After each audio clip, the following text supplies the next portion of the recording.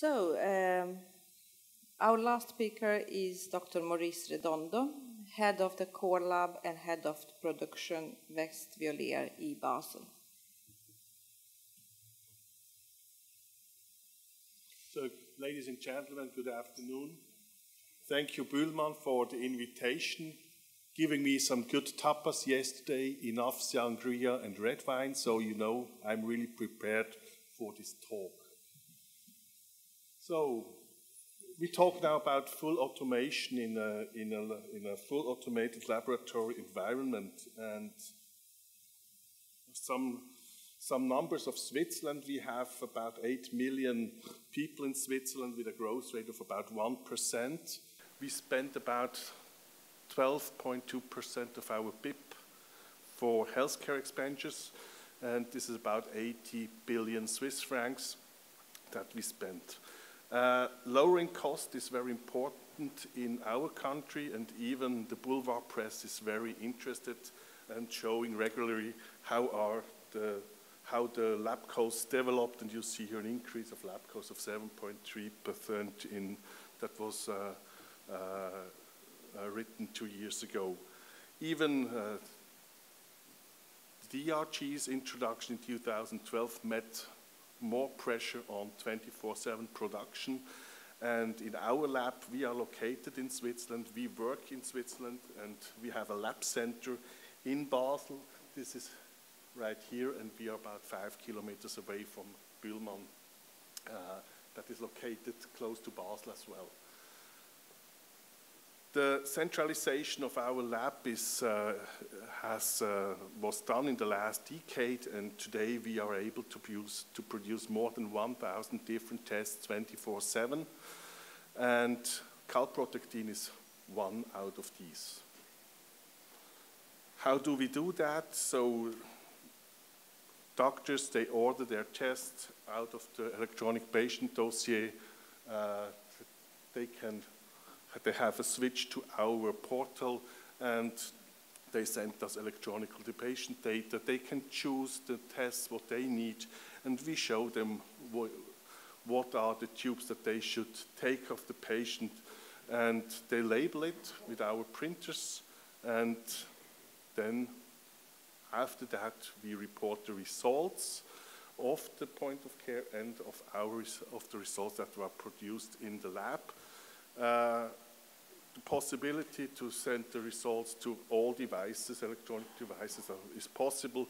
Even the possibility to get the result by push notification for critical and emergency results.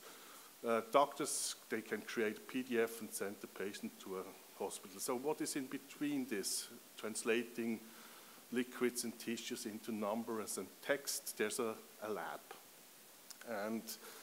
And even the same thing as the automobile industry, we went to the full automation, and we increased during the last decades number of people in the lab because we needed more hands on the tests, and today we need more the brain and let robots do the work. And here you see our core lab that is located in Basel. For the Calprotectin, there are some special issues because stool specimen we collected in another primary tube than the calyx tube, because we see out of other tests like occult blood that patients are not really proper in their work in sampling a stool. Overfilling the tubes, we've seen about 10 to 15% of the tubes with occult blood testing. And this is, in a full automated area, it could be a problem, and that's why we decided to go for another primary tube, that the stool is sampled, and we take out the honey that we need to test it further. The honey is transferred to the calyx tube, and the calyx tube are set on a rack input module, and we produce about 100 tests a day with this automation from Impeco. The tubes are centrifuged, and this is important because to avoid blocked needles at the instrument. After centrifugation, you need a decapping step. So the decapping step is also important because you need to adapt the tube. And we were quite happy that BÜHLMANN was able to adapt their tubes in a 2 years' work to bring it on an automated system. Another important thing is that you need a good instrument that is able to measure Calprotectin. We measure it on the ADVIA 1800 by Siemens, and you can see how it works here. And there's no problem in our workflow, even mixing up with other chemistry tests and chemistry samples. We have no interactions, no contamination, no blocked needles. The challenges in the past were the load clean tubes, so we decided to go for another primary tube and transfer it in our lab to the Calyx tube. We have a Calyx tube that was redesigned during the last years.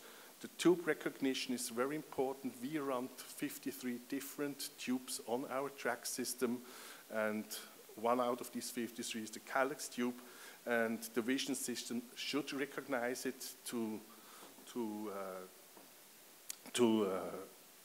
be able to measure the right test out of this tube. Decapping is another issue. So the cap is, one is the color, the other is the opening of the cap, and this should also be adapted, and this works with Impeco now. The other issue, mostly by microbiologists, was the concern the splashes, even if you have contaminated tubes with noroviruses, for example, and you have to adapt. We had to adapt the filling of the tube, and this is still an issue today. So I would like to have it less filled than today, because you have to adapt the speed of the track system. You have to adapt, for example, mechanical parts that you can avoid these splashes. We had never had blocked aspiration needles, and due to the centrifugation step before. Today, we have 2 touches of the tube from the patient, from entrance till disposal, and we are able to produce the results 24/7, so it takes about 4 hours from entrance to the result. Calprotectin is automatable. The requirements are resolvable, I think, even in other automated systems. And what you need is willing partners. We found willing partners to adapt their tubes and their technologies to our workflow. And thank you to BÜHLMANN and Siemens that they work together, that we are able now to produce this Calprotectin test 24/7. So I'm ready for you to take your questions.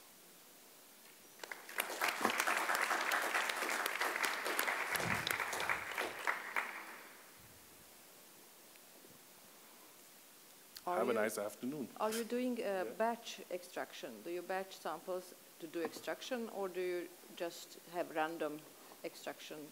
Yeah, we don't have random because this is a manual step, and the human is lazy, and the human is always batching.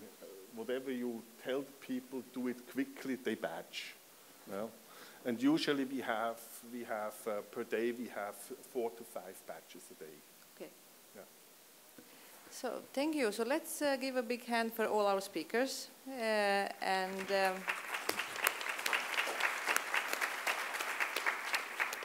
If you want to receive a copy of this presentation, there is a list outside, so sign up and you will receive the presentation. So thank you all for your attendance.